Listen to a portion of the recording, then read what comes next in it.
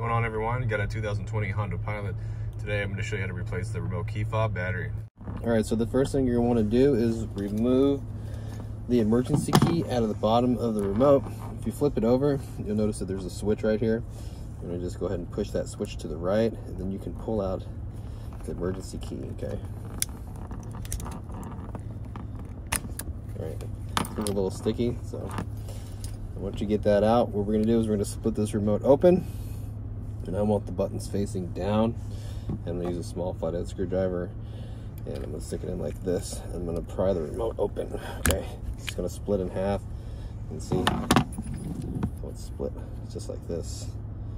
Okay, and then take this. Now I want to hold the remote like this because this piece can come out, and if it comes out, all the little buttons will fall apart or fall out of the remote. You don't want them falling out in the car. I'm going to get my flathead screwdriver and just pry up on the battery, and then you can just remove it. I'll get you a new battery. I'll show you what size the battery is. Here's the new battery.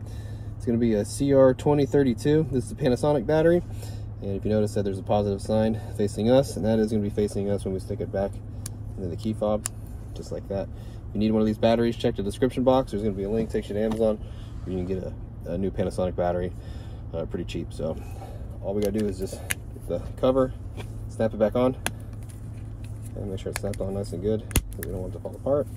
Put the emergency kit back in, and then you're all done. Hope the video was helpful, and if it was, appreciate it. Drop me a like, leave me a comment. I'll see you again in another video.